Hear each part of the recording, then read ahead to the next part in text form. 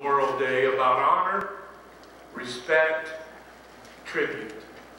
Honor, respect, and tribute is the purpose that we have on Memorial Day. In 1863 in Columbus, Mississippi, after decorating the graves of her two sons who had died, represented their beloved Southland, an elderly lady walked to two mounds of dirt at the corner of the cemetery to place memorial flowers there also. "What are you doing?" shouted some friends. "Those are the graves of two Union soldiers." Softly, compassionately, the mother said, I know.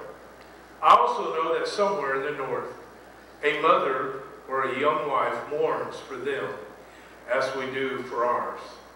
That loving deed got press coverage. And out of that, what we have today is known Memorial Day. We honor the war dead once a year, but their sacrifice is evident to each and every one of us every day of the year. Today we honor the memory of those who paid the ultimate price for our freedom and gave their lives on the altar that we know today. And we enjoy a lot of freedom in our country. I thought about that this week. You know, we have the freedom to attend church or not. We are free to choose what we really want to do when we grow up. We are free to choose where we want to live. We are free to choose most of the things that affect each and every one of our daily lives. We are free to choose. But I read an article that I want to read to you. You've heard it before. It's published many years ago. It talks about the veteran. It says, "It is the veteran, not the preacher, who gave us the freedom of religion. It is the veteran, not the reporter, who has given us freedom of the press.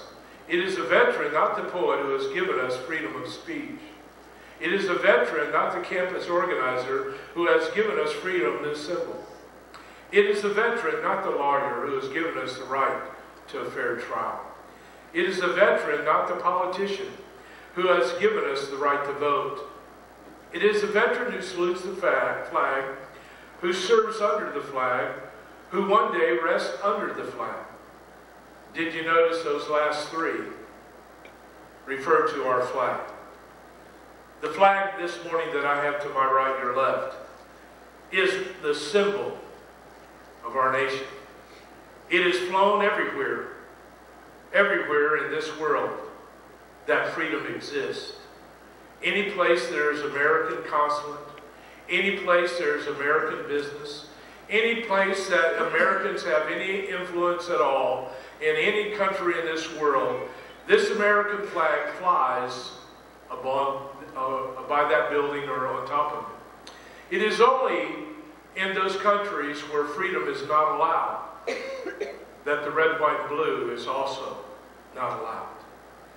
So this morning we have a heritage that we ought to be thankful for. Every battle that we have fought in this country since 1776, the red, white, and blue has flown. Yes, it has changed. It has come under different styles, different configurations of the blue and the arrangement of the stars. Each time a country or a state has been added to our union, another star has been in the field of blue, but it still is the American flag. And I don't know about you, I'm very proud. Very proud to display it. Very proud to have it flown at my house. Very proud of those individuals who wear a uniform, who have given their life. So Memorial Day is much more than parades and firecrackers and barbecues. It's a day which we should remember the individuals, men and women, who laid their lives down to give us and to maintain the freedom that we enjoy today. Yes, we enjoy our freedom, but that freedom, as you've heard it said many times, was not free. It cost. Many of you here today that have fought and engaged in battle, you know, because you saw your comrades pay that ultimate price. Let me just read to you real quickly the list of those, or the numbers of those who gave so much. In the Revolutionary War, 25,324 died for our freedom. In the Civil War, 498,332. World War I, 116,710. In World War II, 316,000. In the Korean War, 54,546. In the Vietnam War, 58,098. In the First Gulf War, 293. In the Iraq War, 819. In the Afghanistan War, in which that number still continues to go up, 2,372. Those thousands of sacrifices of those lives would not and should not be given in vain. Because of their sacrifice, we're free here today. And we have the right of this country to assemble as we have this morning. And thank God for that. For those who gave it all, because they believed that the outcome of what the conflict was greater than who they was, they, as John 15:13 says this, "Greater love has no one than this, that he lay his life down for his friends." We're honored for those who fought for our freedom, giving their lives for us friends. I know that today is the day that we remember those who lost their lives in the fight for our freedom. But also, as we have already done this morning, we have honored those that did fight and those that still fight today for our freedom. Our veterans and those who still serve were willing to pay the ultimate sacrifice. So many of our military men and women are off. You know, I think about it because my son, you know, they leave their family, they leave their homes, they leave what is comfortable around about them, and they're sent to anywhere in the world. Most often, not their choice. They go because they were told to go. They served because they were willing to serve. Today, on this Memorial Day, I don't want to diminish their sacrifice and their service of those men and women, but can I just for a moment, when we recognize those that gave such an awesome gift to each and every one of us, I want to recognize there was another great soldier who stepped on a harsh battlefield. He entered the battle knowing that it would cost him everything. The soldier bravely entered the battlefield and he won a great victory for you and I. But it was at a price. This great soldier gave his life, not for a nation, not for a country, but for all humanity. His was not a life given in vain, but it was a sacrifice of his life that gave us the freedom, gave us the freedom of our sins. For the child of God, every day is a Memorial Day. And we need to remember the sacrifice that Jesus Christ, the greatest soldier of all, who gave us. Let me read to you Hebrews chapter 12 out of the King James. It says, "Wherefore, seeing we also are compassed about with such a great cloud of witnesses, let us lay aside every weight and the sin which doth easily beset us, and let us run with patience the race that is set before us, looking unto Jesus, the author and finisher of our faith, who for the joy that was set before him endured the cross, despising the shame, and is set down at the right hand of the throne of God." I know that's not a traditional Memorial Day verse, but I think that this verse tells us two reasons we need to focus on the true meaning of this special day of honoring. You see, this great cloud of witness, I spoke about it, hasn't been too many weeks before. But they are there in the heavens, and they surround, the Bible tells us, that it compasses. There's a lot of people there that share in what we're going through right now. You see, we live today because of what others gave and sacrificed for us. They paid a price for the freedom that we enjoy. our past military generations began to lay down a foundation that we could build our freedom upon this country. I'm sure those individuals in the Revolutionary War didn't understand the full impact of what they were doing and what it would set up for this country. I'm sure the conflicts that they had in prior events, even World War I, World War II, the Korean War, these events, these battles took place on foreign lands to be able to establish that which we have today. Yet did every soldier truly understand what he was doing, the sacrifice that he was paying for? Probably not. But he believed in something greater than himself. He believed in the cause of freedom. And then in our time, in most of our day, we had young men and women that went to a country far, far away from us in a land where they didn't even hardly know what they were fighting for. And yet our military individuals in Korea, in Vietnam, willing to go over there to pay an ultimate sacrifice. And then we've had 3 conflicts since then. One we're continuing in to this very day, where our young men and women are called upon to put their lives on the line, stand at their point and guard this nation's freedom. You say, well, what does that have to do with us here today? Well, I think John F. Kennedy made it quite clear that are we going to wait until this country is overtaken by those that would want to threaten our freedom? We must go where they are so that we will not wait till they are where we are. Now, my Christian friend, as I look at the political spectrum of today, I have to admit to you there is fear in my heart. Because I'm afraid that there is a generation that is allowing the enemy to come into our very presence. Call it communism, call it socialism. It amazes me that individuals can so proudly stand up in a republic that we have in our country and proclaim that there's something other. Something other that men on Memorial Day died to protect our country from. We have fought the oppression of socialism and communism on foreign lands. Our boys and girls have died to keep it out of our country. And then there is a people today that stand up and say, hey, this is who I am. It's not who I am. And I know it's not who you are.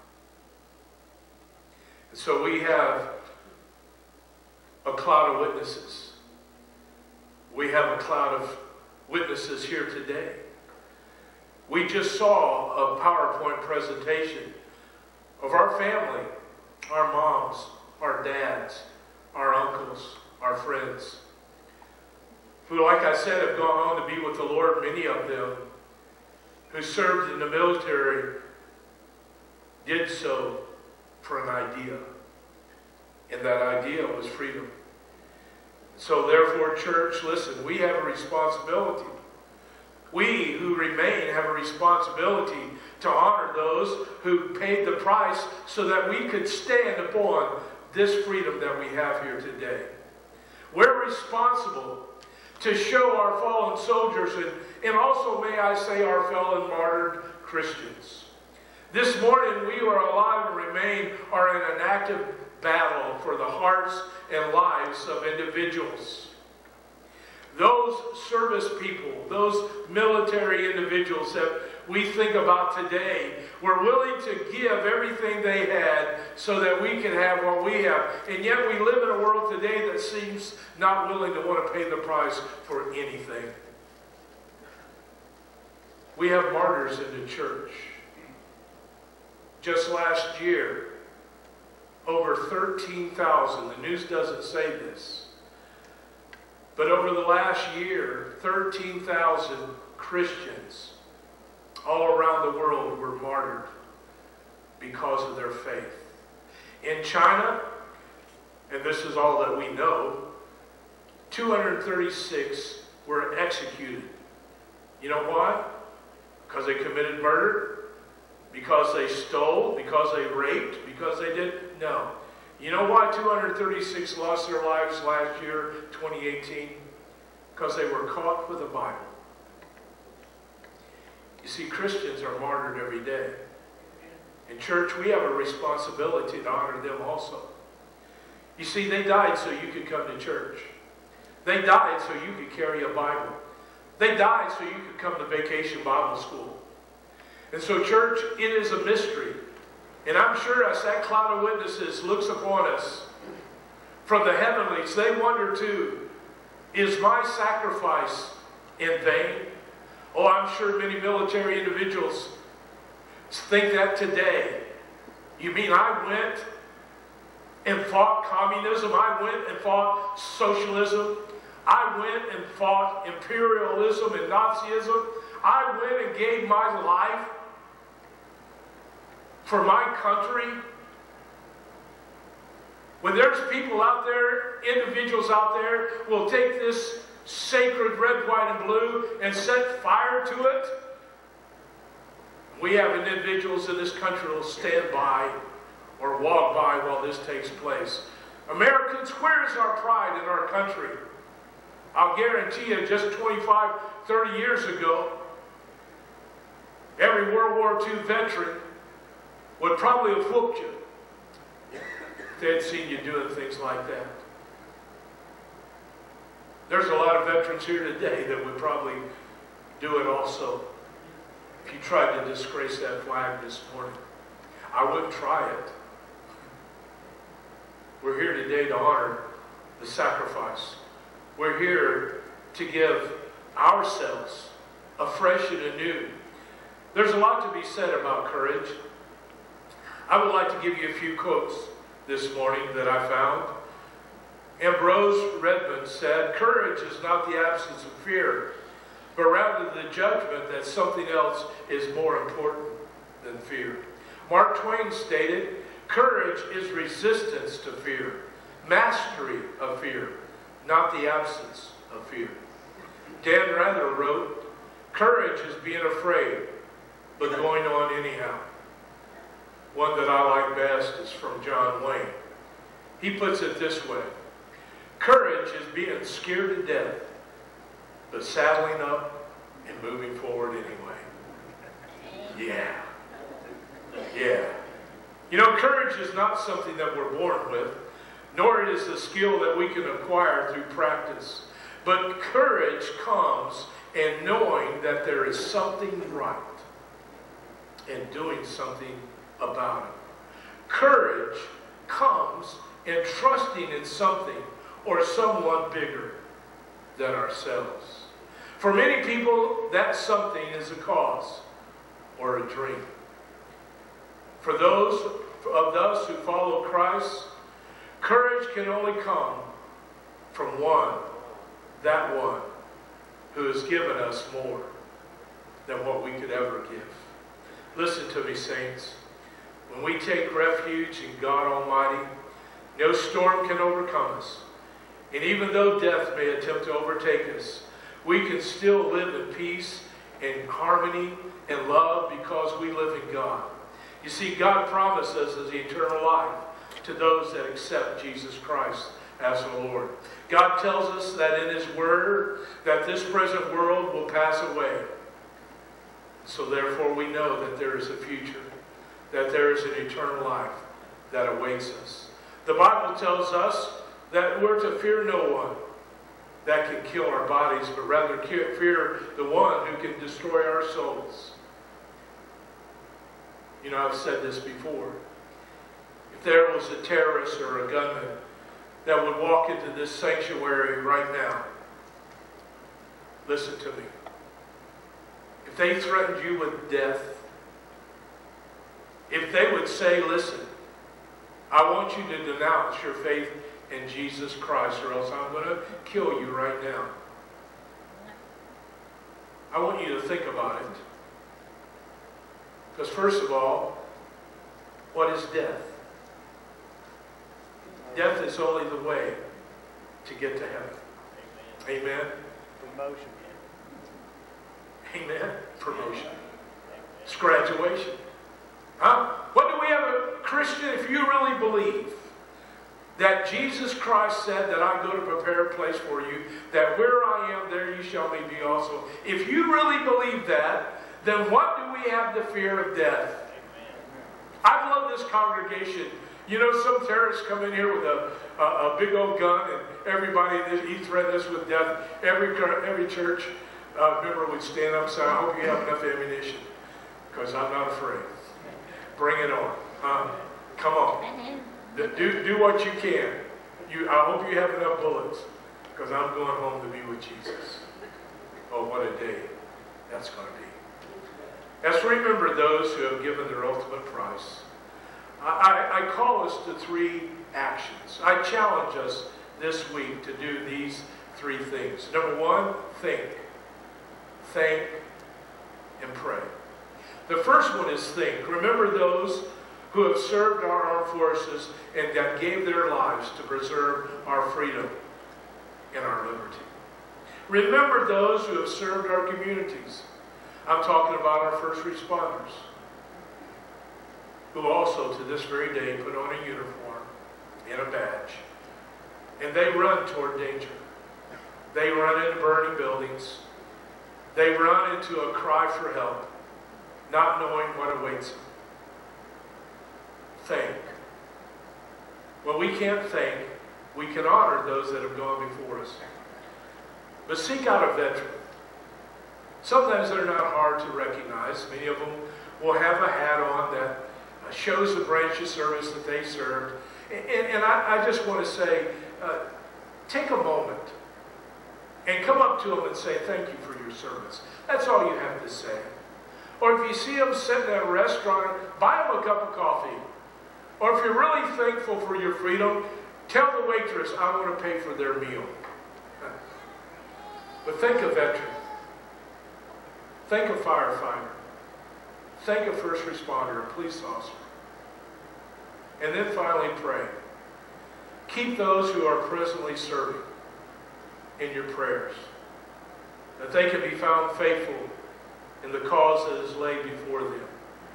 Pray for those that are away from their families.